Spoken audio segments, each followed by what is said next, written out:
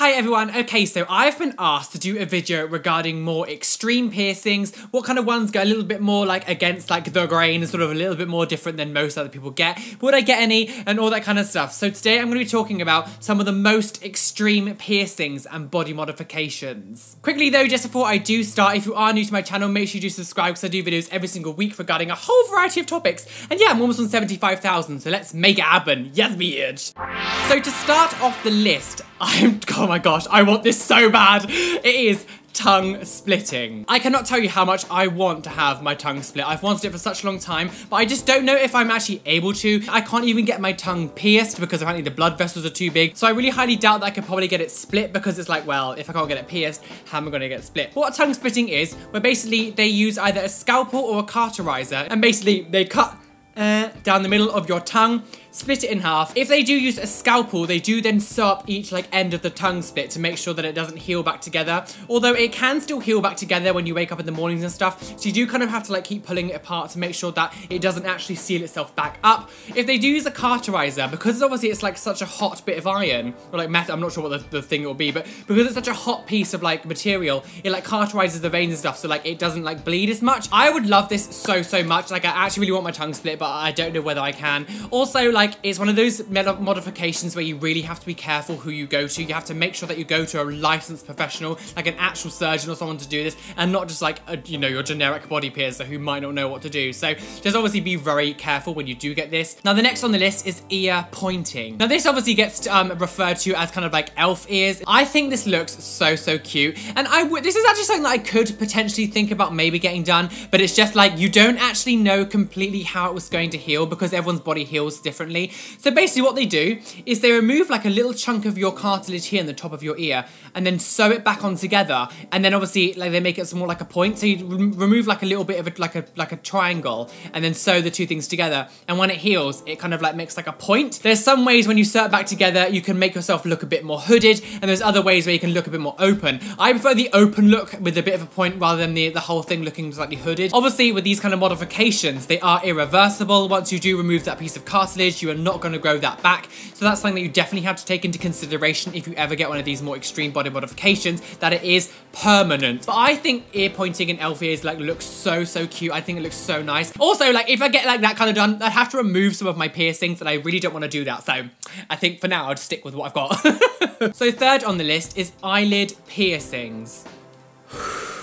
I thought, okay, so I remember seeing pictures like this years ago and I thought it wasn't real. I thought people were just photoshopping stuff, but it's actually a thing that some people get done. Now, I'm not gonna pass judgment on them in like, it was them, they can do what they want, but this is more so like, why would you put yourself through that? Like, I don't understand why you would put those, like, you could go like, must damage your eye. Like, there's no way you can have a piece of metal on the edge of your eye and it not damage your eye. Like, I don't get how that wouldn't just be completely irritable. If anyone watching this has an eyelid piercing, first of all, why? Second of all, like, please tell me your experience. Like, I would say I don't know how many people, like, how common this is, but seriously, like, to me, it's too much of a risk. I feel like it'd be too much of a risk and you might go blind. Like, when you blink, it would scratch your eye. Like, and if it got like infected and then the infection went into your eye, like, to me, it just seems completely just insane. So next on the list is dermal punches. This is actually the first modification that is an extreme modification that I do have.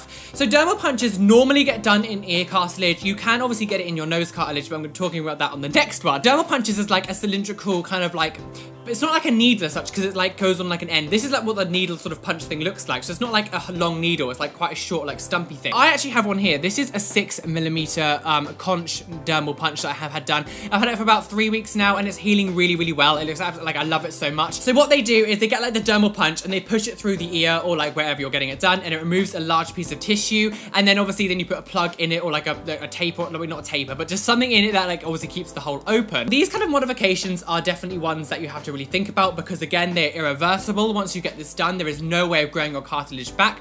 I obviously had to take that into consideration when I got my dermal punch here. I absolutely love it though. I've wanted this for such a long time and I'm so glad that I finally got a piercing that's kind of like a permanent one. Like, when I think about the fact that it's permanent now, I get really excited. I cannot wait for mine to actually heal so I can put like a hole in it so you can actually see all the way through my ear. One or two risks when it does come to these kind of piercings is if you put like a sillet, like a hole in it and like a tunnel, you can lose a slight part of your hearing because obviously your ears act like a canal for sound. As the sound comes towards you, it goes obviously round in your ear and then to your eardrum. But if you've got a hole there, you've got nothing, like it kind of, the sound will go right through. So like sometimes you can lose a tiny bit of your hearing. A piercer that I did go to once, she said to me that she's got it done herself and she can't sleep on that side. I have found it fine to sleep on my left side, although I've got it here. So I think that's just down to your own personal like way of sleeping, whatever. But I can still sleep on the side and be perfectly fine. The next one is staying on the same topic and it's nose stretching. Again, some people do like to stretch their nostrils. I personally would never stretch my nostrils. Like my nose is quite big already, so I don't really want to stretch it. Also, people do it on their septum as well. I've been asked quite a few times would I ever like size up my septum to like a larger gauge. I personally don't want to. I have to admit, some people do have it and it looks absolutely awesome. Like when they have like a thicker jewelry here that comes down like over their nose, I think that looks so good. Also, if you have like your nostril stretched here and it's very large, you can obviously see inside your nose, and to me that would freak me out a little bit too much if I could see it. I know obviously a lot of people would probably just have plugs in them, but for me, I think it would freak me out being able to see into my nasal cavity. Like, it would just scare me a little bit, so I don't think I could ever get that done. I'd be too freaked out. And obviously, it's another one of those things that, like, you know, once you've stretched it or, like, punched it, you will not grow that back, so you just have to take that into consideration. So next on the list is subdermal implants. I think these look so good. So basically, what they are is they're mainly made out of silicone. They're like a silicone shape where they slice a bit of your skin, they put the subdermal implant underneath it, and then seal up with the skin that they've cut it, and it sort of sits underneath your skin and it makes it raised a bit, so you can get lots of different shapes, like lots of different shapes and sizes and everything. A lot of people that I've seen and I think looks really cool get horns put onto their forehead here. Like, I think that looks so good. You just have to remember that a lot of people are going to look at that and go, that is terrifying. It's going to the stage now of piercings and modifications where it's going outside the kind of what society is almost accepting in like modification world, and it goes past that to the stage where like it's just, you look a bit crazy. To like the general public, people will see you, and if you've got horns or something, they'll just be like, you're mad. I think one of the main risks when it comes to these kind of modifications is a lot of people do it and not know who they're going to. Like, again, this is something that like you're opening up a massive hole in your body to put like a piece of jewelry in, or to put like a like silicone implant inside. So if you're not in a really sterile environment, you can get infections really easily. So the next one I did actually talk about in my piercings I would never get video, and it's nasolang piercings. The reason I'm putting this in this list again is because it is quite an extreme modification because of where it is. So basically, people who don't know, it is a piercing needle that goes through here, goes all the way inside the cartilage and the piece inside the really hard bit in the nose, and then comes out the other side, and it sits like flat inside their nose. And oh my gosh, you couldn't pay me to get this done. It would be so painful. I've seen videos online on YouTube of people getting this done, and literally they look like they're about to die from the pain. Like, it's to that level of extremeness that like, I physically couldn't do it. Also, you know one thing about these piercings, because you need to do it at such force and such, like, it's such a difficult one to go into your nose, that a lot of the time it never is dead straight. A lot of the time it's at an ever so slight angle either side, and it would, if I was to ever get that done and it would be slightly off center or like slightly curved or slightly bent, I would freak out because I'd be like, I've gone through all of that pain and it doesn't look right. So for the last one on this list is nipple and belly button removal. Now, this is obviously one of those things that you don't normally hear about, but some people do like to get their nipples removed and also their belly buttons removed. You can make it so your belly button is completely flat, so you don't actually have like a belly button there. And you can also get your nipples removed. So basically they remove their nipples so like you kind of look like your chest is like flat and not like has the, well, it doesn't have the nipple on. Again, I don't like understand why necessarily people would want to get this done. I mean, I've never known anyone to get it done.